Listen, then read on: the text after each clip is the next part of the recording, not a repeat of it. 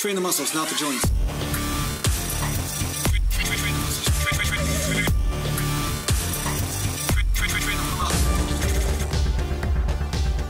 Welcome back to Natural Galant Bodybuilding.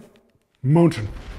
I'm saying mountain for you guys that are new here and you don't know what I'm saying mountain, okay?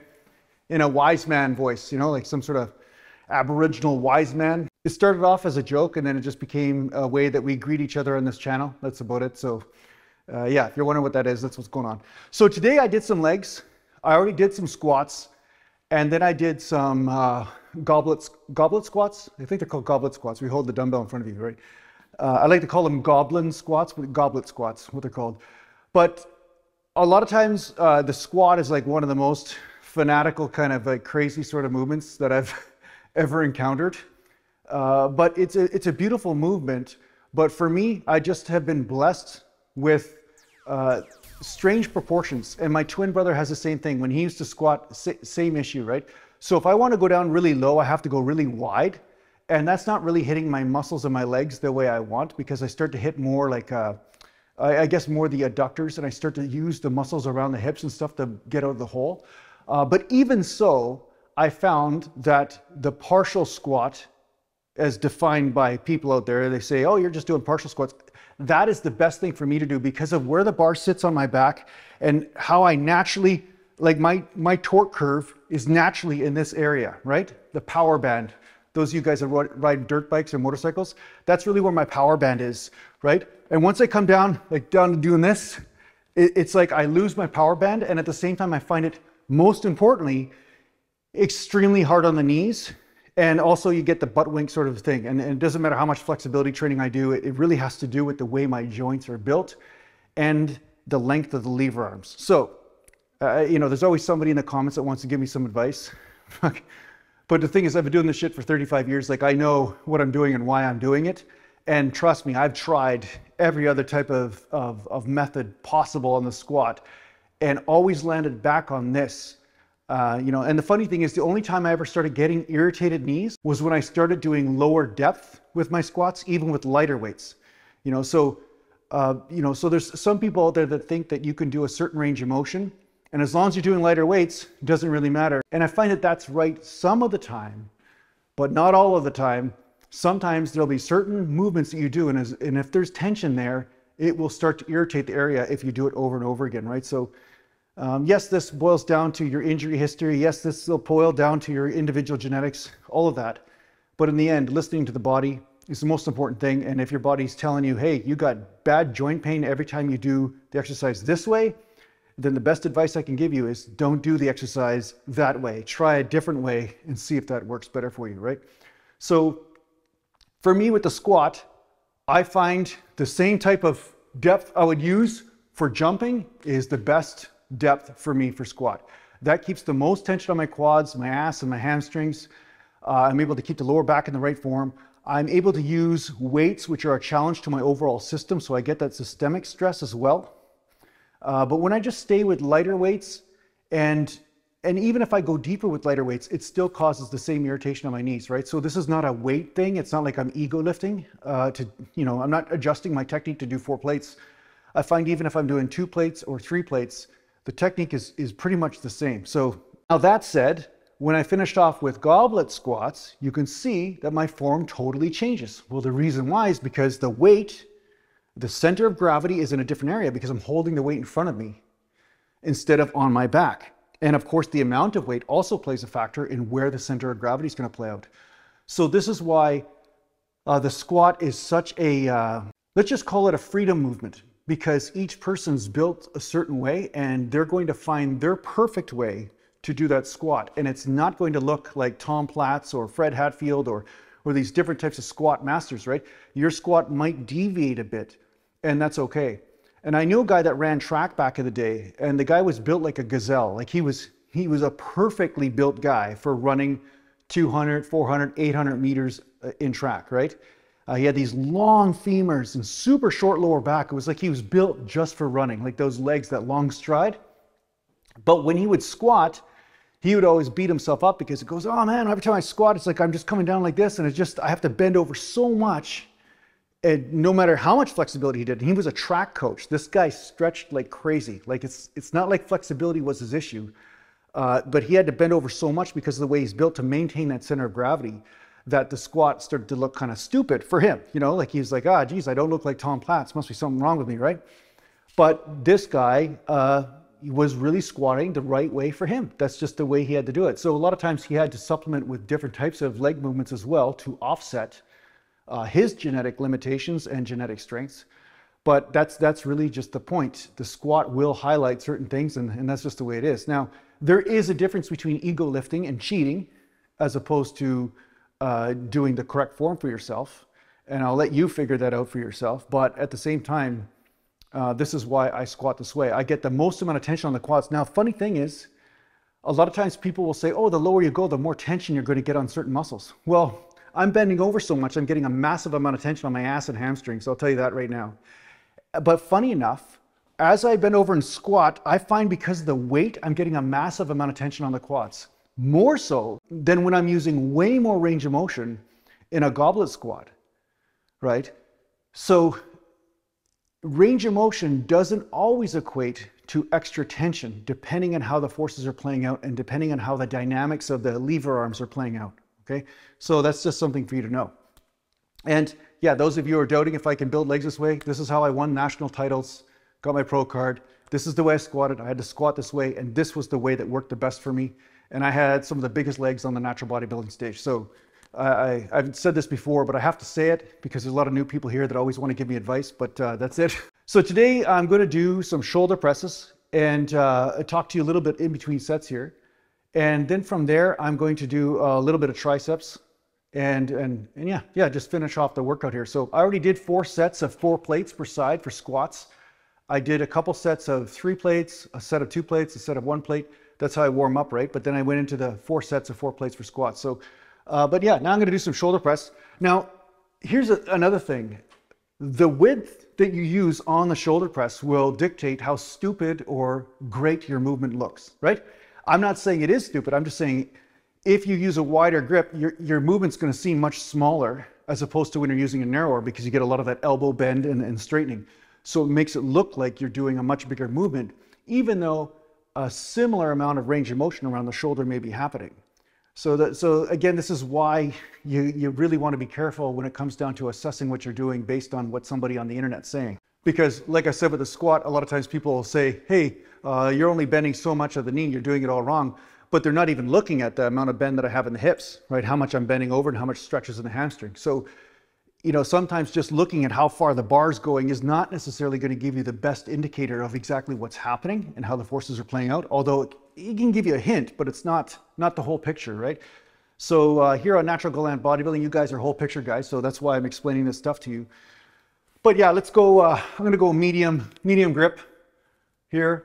I don't lock out at the top like this. I find as soon as I'm doing this, this creates more of an instability in the shoulder. It's harder on the neck, and I don't get any more delt tension. If anything, it takes some of the tension off my delts and transfers it into the stabilization of the shoulders and the neck and the rotator cuff and all that comes into it. And yeah, you could do that if you want, but remember the bar goes up and then here, but from here to here, I find that I'm getting more neck issues instead of actually delt. It's almost like this last little bit, I'm just raising the shoulders in order to get that. So it's not necessarily giving me more delt stretch and more delt tension. And that's what I'm doing this movement for. So here we go. Let's do an easy few reps here.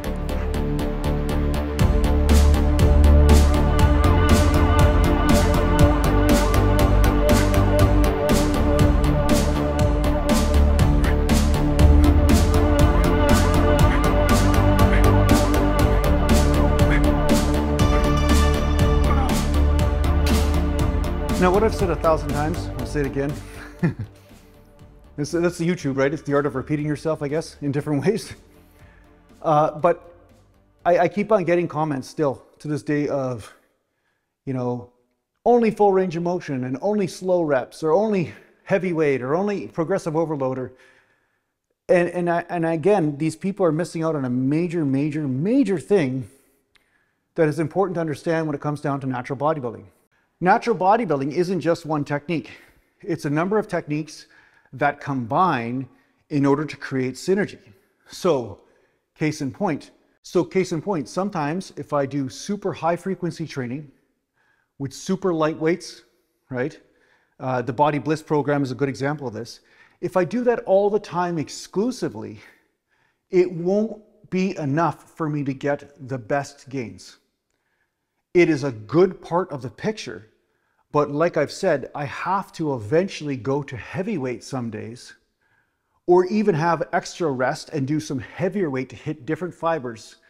And then maybe it's a 2-day split or a 3-day split, and then come back to the Body Bliss type of stuff, and then go back into a 2-day split or whatever, and I go back and forth.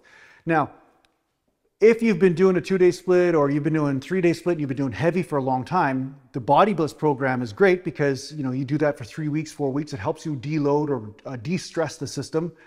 And then when you come back, you're ready and raring to go to lift that heavy weight. But it by no means means that this is an exclusive system and that's all you do. Unless, of course, you're getting great results with it, then, stick with it as long as you want. But for myself, I've always found that good technique and slow reps, they serve a certain purpose. I do hit those slow twitch fibers, but if I'm not doing the heavyweight, more fast twitch fiber type power oriented stuff, I'm definitely missing out on a massive amount of gains. So by being sore or being tight from doing that heavy movements, then when I go do the lighter movements, I get an extra large pump, and I find that I can push those slower twitch fibers into a deeper level of failure because more strength and more power does equate to more endurance, or more strength endurance at least anyway. So if I'm combining the two so that we are hitting both the fibers, you're hitting the nervous system, and you're hitting different energy pathways, is great. Now, the other weak link about doing reps all the time is that you're always working those energy pathways, but you're not necessarily working the tissue pathways as aggressively as with heavy weight.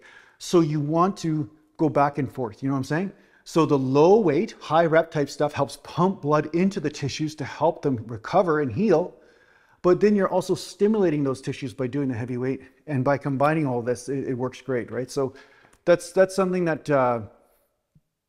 that I see is still being missed. It's still being misunderstood. It's still, and of course, it's usually the beginners or the intermediates that are making these statements. They're so afraid and so insecure that they're so afraid that they might be doing the wrong thing. So the first thing they do is they become one of those guys that goes door to door to share their religion, right? They're like so afraid that they're wrong, that think, hey, if I can convince everybody else that my religion is right, then somehow it means that I'll be saved, right? It's the same thing in bodybuilding. It's the same shit all over again, right? So nervous about being wrong. And so they try to convince the world, and therefore it helps affirm that their pathways that they've taken is okay, But I'm going to say any pathway you take is okay as long as you are paying attention along the way and you don't get fanatical about your path, because the path is ever evolving. Mountain. See, that was very wise. Don't you think that was a very wise thing to say? I think it was very wise. I'm going to put some more weight on here. All right, more weight.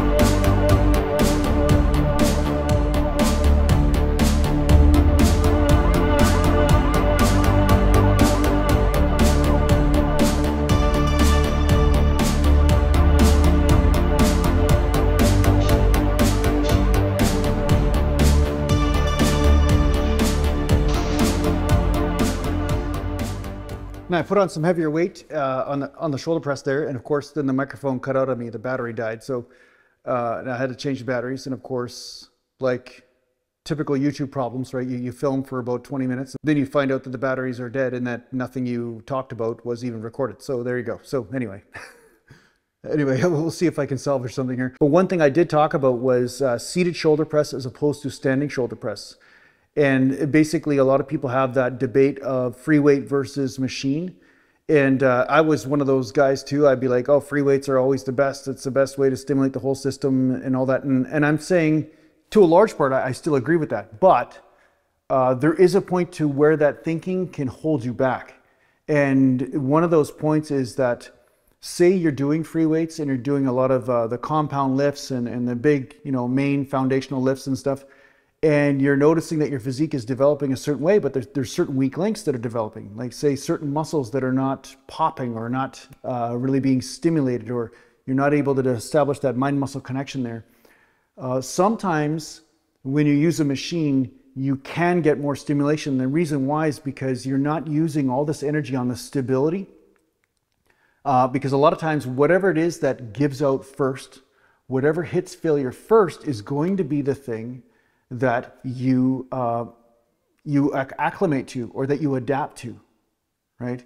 So that's why long distance runners don't have big quads. You know what I'm saying? Like their cardio system is the weak link. That's what they, you know, they have more than enough strength in the legs. It's the cardio that they have a problem with.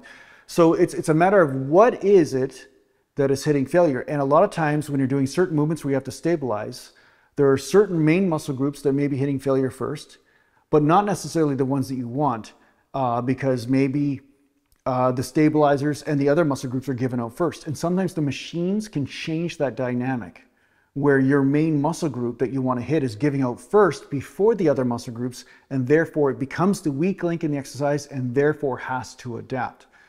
So a lot of times people underestimate this, but this is why you see a lot of major bodybuilders use machines for certain muscle groups, because they find that they are very certain about what muscle is hitting failure. And some of those hard to get areas are sometimes hard to get when it comes down to using free weights, because the free weights they tend to bring in more muscle groups than say the ones that you want to just hit or isolate themselves. So it's definitely easier to isolate a muscle group with a machine in some cases.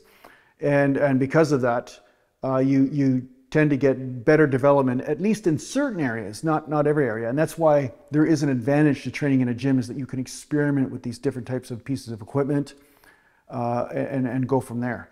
And again, it's going to be based on the person, right? And, you know, I've had so many times where I worked out with certain workout partners and they're like, oh, this machine's the best. I love it. I love it. And then I get on it and it's like, oh, this is horrible. It doesn't work for me. You know, our dimensions are different, right? So the forces are playing out differently.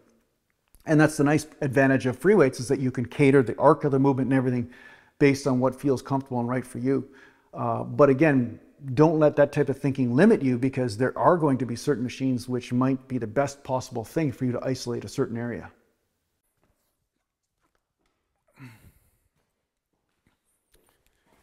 I'm gonna go for some steeper incline triceps here. A little bit of a steeper incline.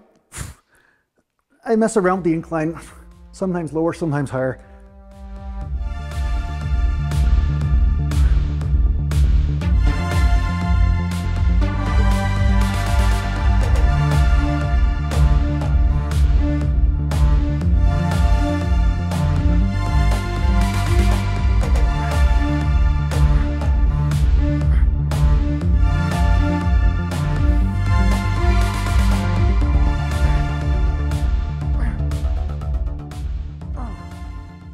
So I had a few of you in the comments lately talk about how you've followed your own way, or at least tried to figure out what works for you.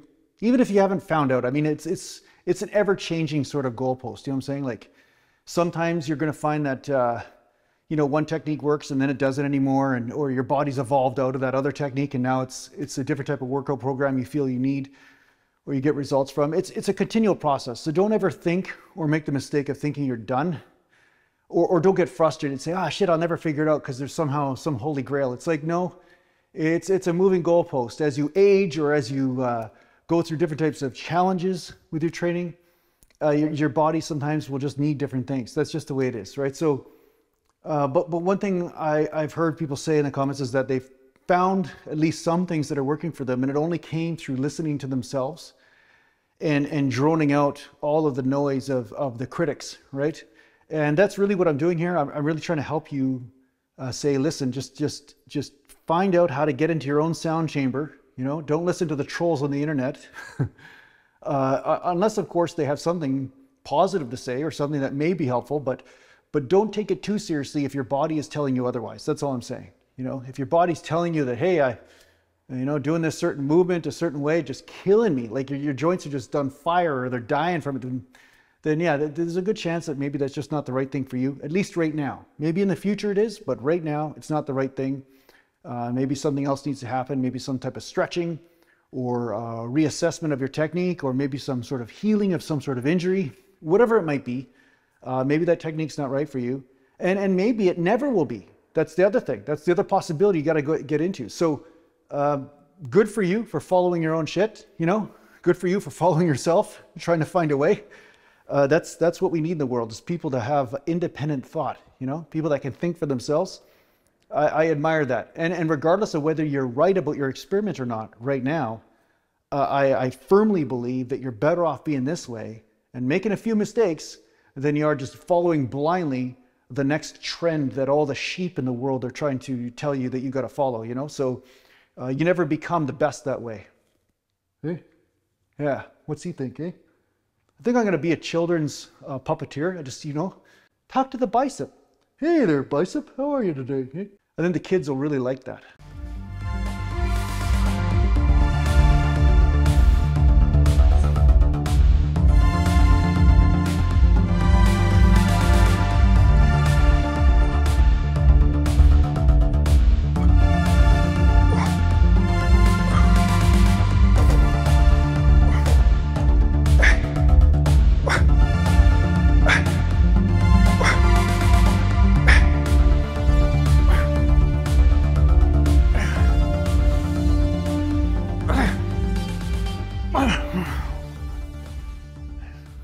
There used to be a show on TV called The Friendly Giant. Do you remember that one?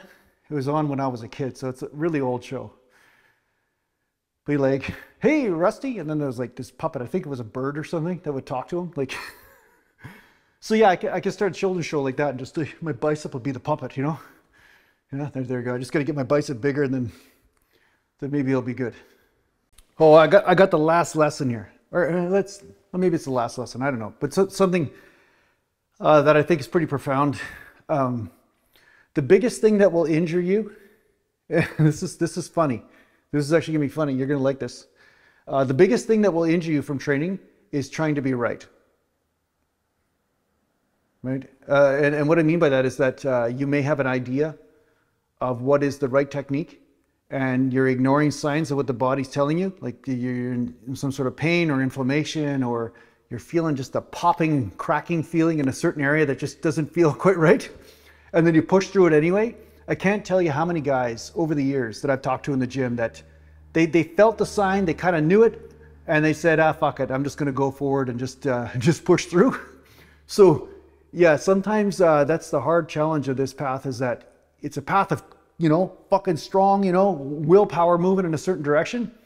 But at the same time, you have to temper that with a certain amount of intelligence, you know, a certain amount of vigilance. Let's put it that way. You temper it with vigilance, and then from there, then a great symbiosis, is that even a word? A symbiotic relationship can happen, right? And that's really what I'd have to say. So yeah, you want to have that strong willpower, push through, you know, go grind it out, right? But at the same time, when it comes down to ranges of motion or certain techniques or certain exercises that are popular, yeah, be careful with that, because what's popular is usually what's collectively stupid. That's, man, I got to put these things on t-shirts. But what's popular is usually what's collectively stupid. It's not really what's collectively right, you know, because if you look on social media right now, you're seeing a lot of collectively stupid. So, and I know most of you guys agree with me, but anyway, I'm just saying in fitness, it's also true. You know, so people will look at what one guy did for 4 years and say, oh, see, you know, he's doing everything perfect, he's okay. And I'm like, well, no, give it another 30 years. Like, they'll ignore the guy that's done something for 35 years and then pay attention to the guy that's done something for 5 years. And they'll say, oh, the guy that did something for 5 years because he's younger and he's got a greater following must be right. Well, you know, that's not true.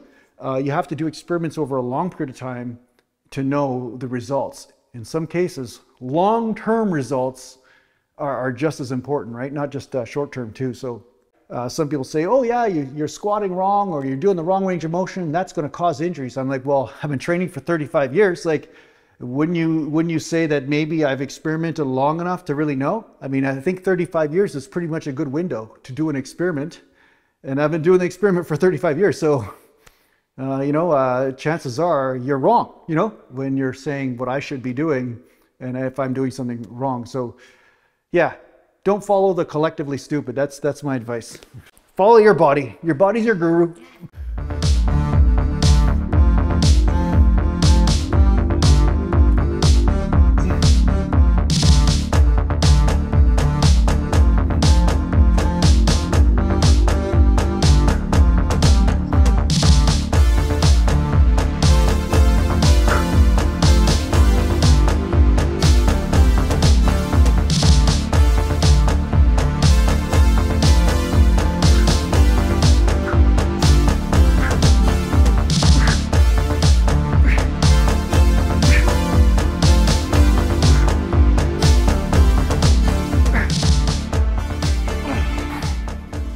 All right, that's the final set. Thanks a lot, guys, for tuning in.